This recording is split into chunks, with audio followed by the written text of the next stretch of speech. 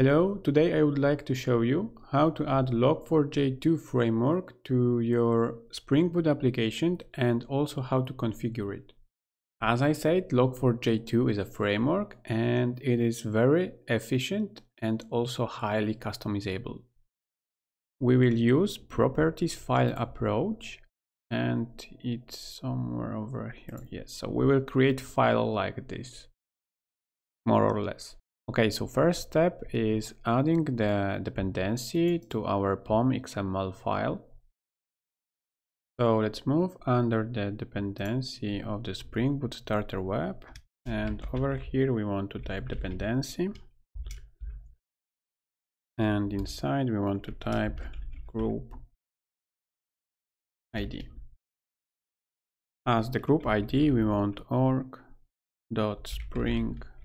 framework.boot, and under this tag we create another one and it will be artifact ID, and we will use artifact that is called spring-boot-starter-log4j2. But before we start to use log4j2, we have to exclude default logging framework, which is called logback, and it comes with the Spring Boot Starter Web. So to make exclusion, so we go over here and we want to type exclusions.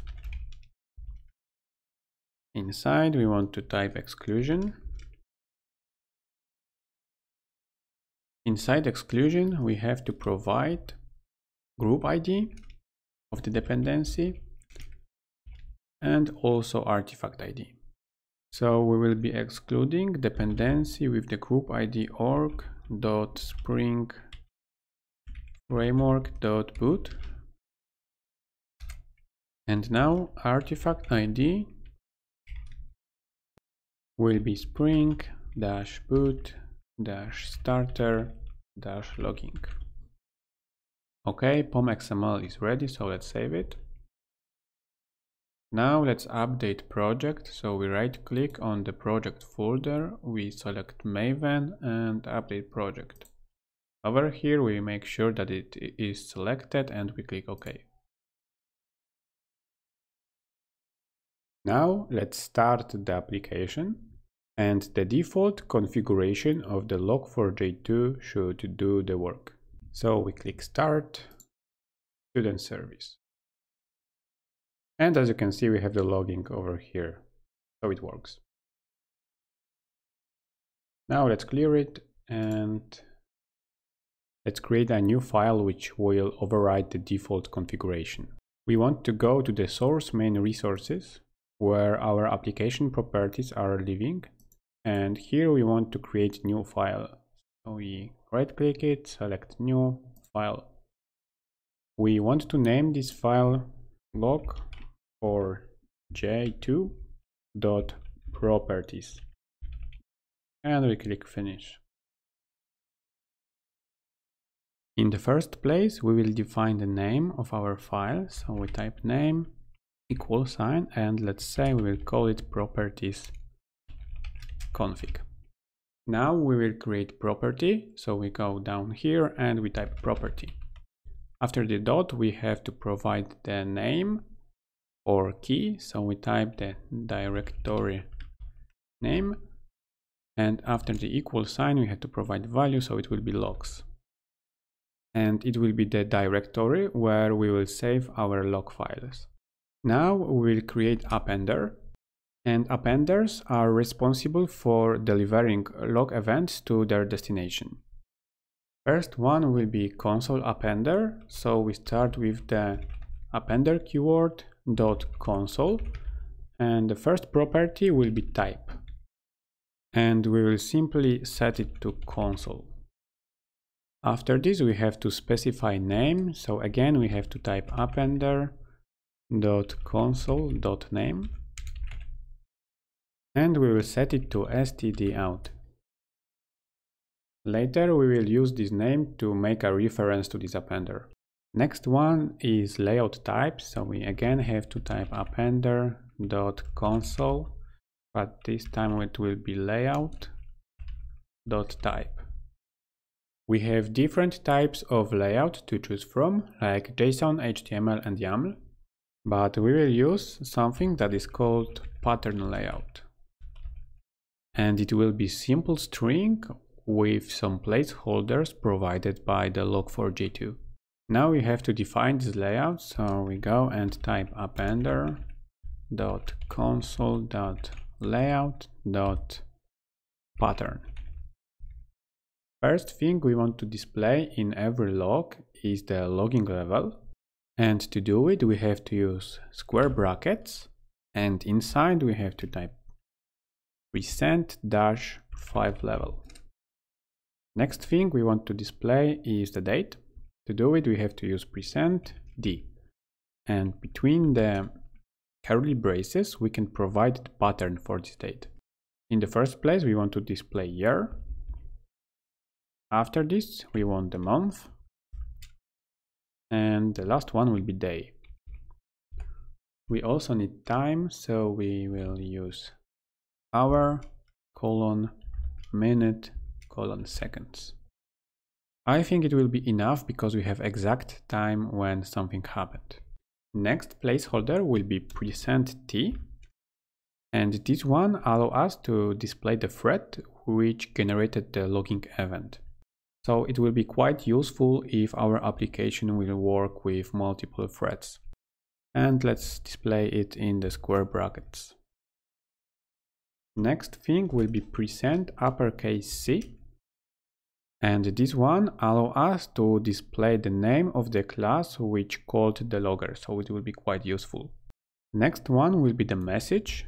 So we are making the dash, and to display the message we have to use %msg.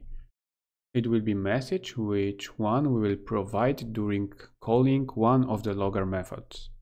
Last one will be %n.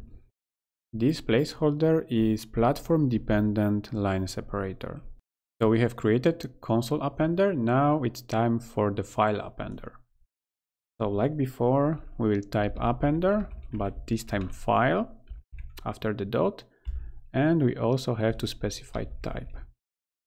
Over here we want to assign file, and next one will be name, so appender file name, and we will set it to log file. Now we will specify the path where we will save our logs. So we go down here and we type appender file name, and over here we will use our property. So first $, curly braces, and inside we want to type the name of the property, so it will be directory name. Now after the slash we will specify the name of the file, so it will be student-service.log. At the end we have to specify layout type and layout pattern. We will simply copy those two lines and paste them over here. Of course we have to change console to file over here and also over here. So we have finished the file appender. Now we will set some properties for the root logger. In the first place we type root logger.level. Over here we are specifying the logging level, and let's set it to trace because it is the highest one. Now we will create references to our appenders. First one will be console, so we type root logger dot appender ref dot stdout dot ref, and we will set it to the name of our console appender, which is stdout. Let's create second reference, so we type root logger appender ref file ref, and we will set it to log file because it is the name of our file appender. Okay, I think it's done, so let's check it out. So now we will save the file and we will move to the main entry point of our application, which is application Java. Over here we have to create an instance of our logger object. So we will go over here and we will type private static final type logger, and let's say it will be logger. Now we have to use log manager class to use the static method, which is getLogger. As the argument of this method, we will pass our class name, and to do it, we'll type application class getName and the semicolon at the end. We have two errors, and this is because we have to import these two types from the Log4j library, and this is the one, and the second will be this one. Okay, so now we can finally log some messages using logger object. Let's go above the run method, and over here I will paste some messages. As you can see, we have different methods which we are calling on the logger object, and those methods are the representation of the log message level, as you can see in the description. Since our log level is set to trace, so all of these messages should be displayed after running the application. Okay, so let's run our application. So we want to save it. Okay, and as you can see over here, we have 5 messages in the console, and this is exactly the same what we have in the main method. We also have configured Log4j2 to save the logs to the file, and as you can see, we have the directory over here, and if we open it, we have the student service.log file, and as you can see, we have the logs saved to our file. And those messages can be investigated later if we will have any problems with our application, which is very helpful in the production environment. Okay, so let's go back to our application.java. To summarize, we can do exactly the same for other classes. So we can create the logger object and then log some messages. We can log messages when we are handling some HTTP requests. We can also log messages when we handle some events or when we are performing some database operations. And very useful thing about logging is also saving errors and stack traces. Okay, it's all for today from my side. Remember to like the video if you enjoy it, and subscribing to my channel if you want to get the notification about the latest videos. See you next time.